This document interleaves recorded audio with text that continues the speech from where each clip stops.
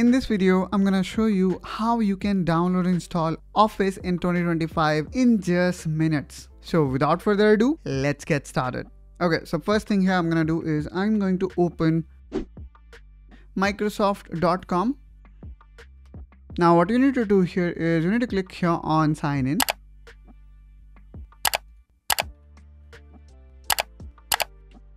So while signing in, make sure you are using right credential.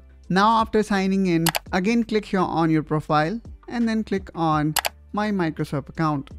Then click here on subscription. And then here you should be able to see your Office subscription. Now here in my case, I can see there are 2 Office subscription. Now all you need to do is you need to click on install. And then from here, you can choose whether you would like to go with offline installer or online installer. This time I'm going to download full offline installer so that I can also utilize the same installer in my other PC. So let me click here on install.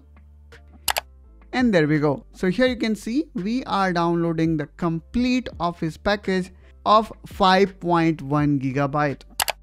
Finally here we can see we have successfully downloaded it.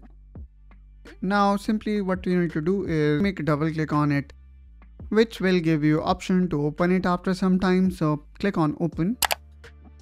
And this will open this ISO file. Now all you need to do is you need to double click on setup.exe, which will then install Microsoft Office in your system. Well, I'm not going to repeat since I already have installed Microsoft Office, therefore I am not going to run this setup.